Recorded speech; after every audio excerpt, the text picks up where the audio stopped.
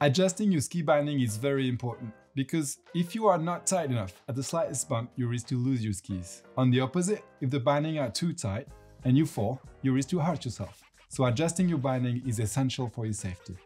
My name is Yohann. I'm product manager at Wedze.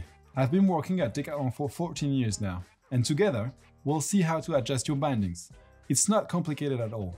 To adjust your bindings, it takes about 10 minutes. It's easy to do, and you can do it by yourself with only one tool, a crosshead or flat screwdriver.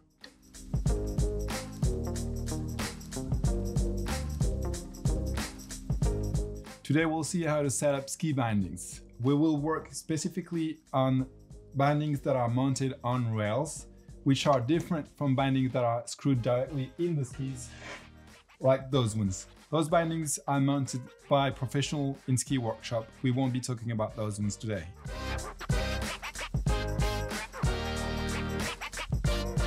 So the first step before setting up your bindings would be to define the length of the binding. To do that, you have to look for the value of the length of the sole of your boots. You usually can find it on the inside of the boot, written next to the sole.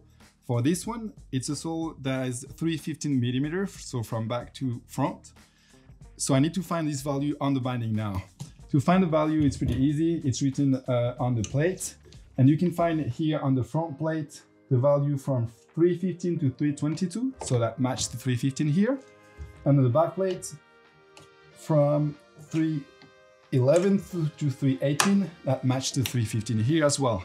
When this is done, the length of the binding is all right. You can try to put in your boots in binding, and that you are in the binding. You have a pressure marking on most of the binding. Check the manual of your binding brand to see where it is. On this Tyroler binding, it's at the back of it. Without the shoe, you have a marking of 5 little marks here. Once the shoe is in it, it's back at 3 marks, which shows that we are pretty much centered pressure-wise in the binding, so that's correct.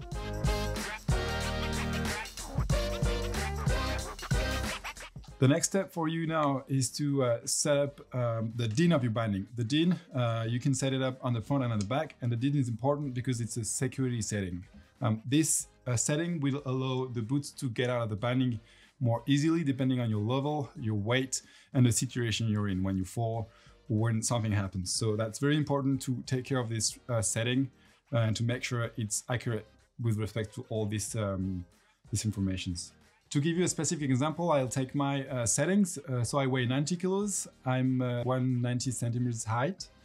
I'm 37 years old. I have a medium to good level in ski, and with these boots would be 315 millimeters length. All those settings on the Isoski application or website gives you a din of 8.5. This is the measurement that you want to put back in your binding. To do this on this binding, you just screw or unscrew the screw on the side, and you have a small marking that goes between 8 and 9, which give you the 8.5 setting. And same thing at the back of the binding, the big screw at the back, and you find a way to get the red marking between 8 and 9 to go to 8.5. The last setting for your binding would be to set up the height of the binding, so the anti-friction device on the front of the boot that goes in contact with the sole. To do that, you'll need the crosshead screwdriver and a thin piece of paper. You can insert the piece of paper in between the AFD and the sole of the boot. Once you have space, it's easy to insert. And with the front screw, you get the AFD up until the piece of paper doesn't move anymore.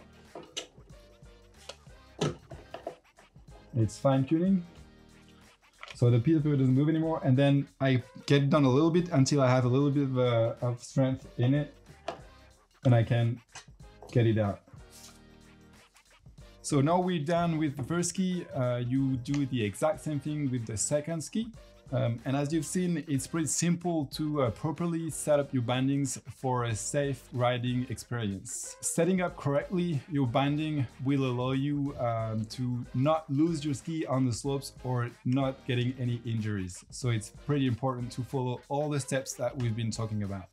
If you have any doubt, any questions, or if you are stuck with any settings of your binding, do not hesitate to go to see a professional guy in a ski workshop. He will help you with all that.